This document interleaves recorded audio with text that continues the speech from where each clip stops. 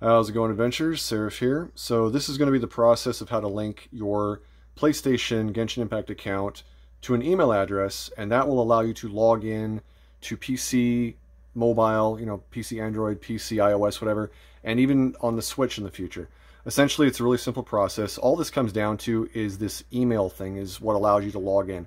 So if you look in the right corner of this video there's my ID for PlayStation, 600275214, so you know this is my PlayStation Genshin Impact account. I previously have a video where I linked the PC mobile account that I normally do to a PSN ID. So you can watch that video and it should be pretty helpful. First thing I want to do, and I'm sorry I'm holding my phone to record this because it's just going to be easier to piece together that way, because I'll be logging in on my Android account to test this out and play. So let's go up here. As you can see, there's my ID and everything. Again, user ID. You want to go to settings under the Paimon menu.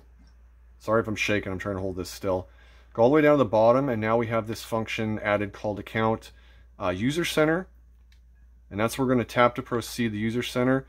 And I'll only record stuff that won't show my personal information. So let me pause this a second. Okay, it's pretty simplistic. I mean, it pulls up a browser window on your PlayStation, which is always a fun thing. It says Link Account. So there we go. There's the link over there. We're going to do that. Okay, and the next thing we get is this lovely screen here where we're going to put in the email address. It sends a verification code. You verify, you create a password, confirm password, because this is how you log in on the PC, mobile, all that stuff. Again, Switch in the future, you agree to the terms. And that should be all we need to do. It's going to be awesome. So I'll get back to that in just a moment. And again, we've got this lovely thing that pops up that they want us to select things in a certain order. It's pretty cute. I love this little CAPTCHA thing to verify. It's pretty cool. So we'll just select those in the right order then. Okay, so I got it linked, and after you do that, you'll get access finally to the same Mihoyo account information that all the PC mobile users had all this time. But make sure, this is very important, that once you do this, PlayStation users, you get to pick a username. It's kind of like a PSN name when you think about it, but you get to pick a username to tie to the Mihoyo account for the first time. You can never change this, so be very careful what you choose to pick. Once you do this, you can never change it again. I just want to verify. So the account's been linked and everything's good. It's linked to an email. Now I can use it to log in on PC, mobile, or whatever, Switch in the future. But make sure that when you create a username for the first time, you are absolutely certain what you want, because you will not be able to do it again. The email you can change and link to different email that's not been used with Mihoyo before, but this is a one-time only.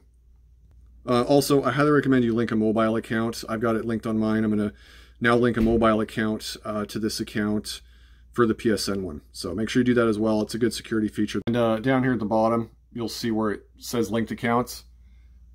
Over here, we got the PlayStation symbol. So there you go. It's been linked. Okay, so here we are now on the Android phone, so mobile. I could do this on PC obviously as well. The first time you log in, this is the PlayStation account that I've linked an email to, and I'm now logging in on my Android account with that email and password that I set up, as you saw in the previous recording, on the PlayStation. So now I'm logging in on my Android. You got to agree to the terms of service for the first time. They do have to send like a verification code from the device to the email address, so you got to put that in as well. And we'll see what the next screen has for us. Okay, that's it. I just did the verification of the files and everything. Let's log into the game.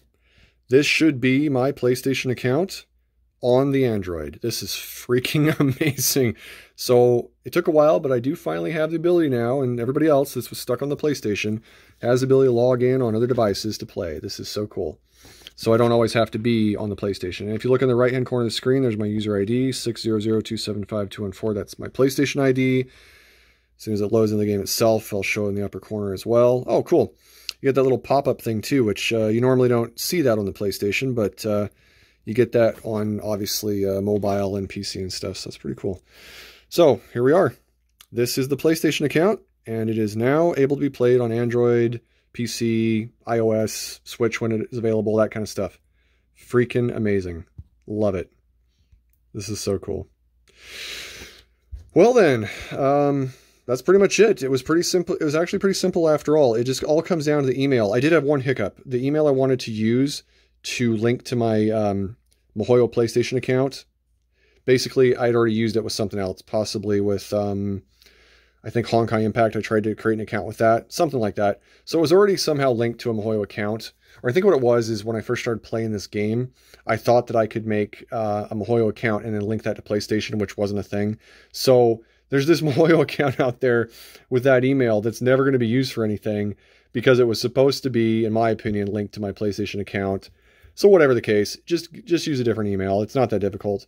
I could probably, email them and ask them to unlink that, but it's just an email address. There's no point in making it too difficult. But if it really matters to you, you can contact their customer service, either on the game website, which I'll try to find the contact information there, put the link in the description of this video so you can contact them that way. Or I think you can contact down here under like community at the bottom left, or possibly feedback. All right, there's community. There's like the official website and everything. That's pretty dope. Didn't know you could do that. Feedback down here.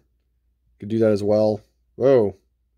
Sorry about the flipping screen there. So yeah, you can go to the feedback there and hold on, let me get out of there. Didn't mean to flip your screen there for a minute. That was weird. So anyways, there's ways to contact them in-game, but also I'll leave the link in the description for this video on how to send them a message via like a web page or something like that. That's pretty much it. Hope you found this useful, and that's the whole process. Now my accounts are linked so I can cross-play PlayStation on PC Mobile and PC Mobile and PlayStation. It's pretty cool. Wasn't as difficult as I thought it'd be. If you found this useful, maybe give me a like or smash subscribe, and I will catch you on the next one, adventurers.